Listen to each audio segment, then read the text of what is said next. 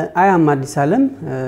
I work for Alianza Shire as project coordinator based in Shire, Ethiopia, Tigray. I'm just working for ZOA as an implementing partner for the partnership.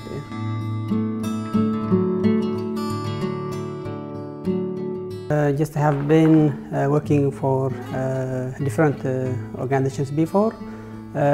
What I know is just many times partners or humanitarian organizations do not think about the sustainability, what's happening after the support or intervention is given. But here, like in Alianza Shire, just the main pillar for the project is the sustainability issue. Having different partners with different experience, with different expertise around a specific project makes or helps to quality programming and even makes or helps to share experiences, expertises from which even many organizations can learn and take lessons in their intervention, especially in the humanitarian intervention. As far as the partnership is extended with several partners, with the several organizations, there may be communication problems, coordination problems because of things are dependent on the commitments of these organizations or people.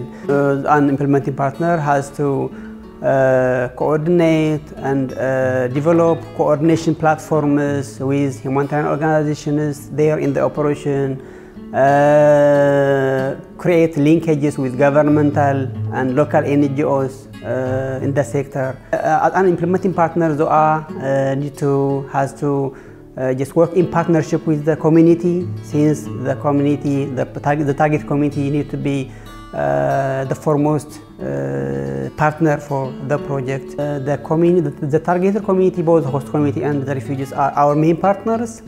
We had conducted frequent assessments like surveys, how to know how the people or the community is willing toward this, or the interest or the reflection of the reflection of the community toward this Alianza project, especially on the off-grid project, as far as it is very new.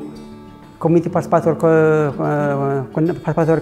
mapping was conducted in order to participate or to know, to get the views of the refugee population, where we were just designing the technical design for the street lighting in each camp, and so that just the people could tell us the prioritized areas where we need to provide street lighting. So far, I believe that the target community is just participating in the project.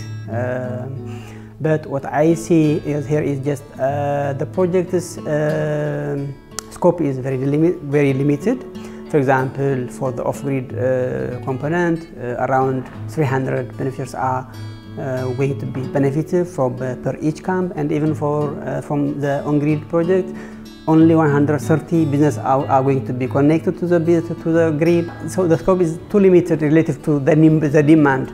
So I have a concern that later the people may just complain if the participation of the committee is not intensive. Yes, they may complain on Alianza project later, which is against the reputation of Alianza Shire project. Coordinating several organizations may not be easy, but as a facilitator, the facilitator needs to set a clear communication channel with the organizations, need to identify the expertise of the different organizations just to bring around the specific project, and even need to identify the limitations of the implementing partner. And here, for example, in this project, just different types of analysis, surveys, and assessments are being conducted. So these assessments and the documents or data need to be compiled, and a kind of database need to be formed. So then later anyone can refer and or kind of good things or good lessons can be published, which can be share to the international community, to donors, and the like, just to promote the project or other similar projects.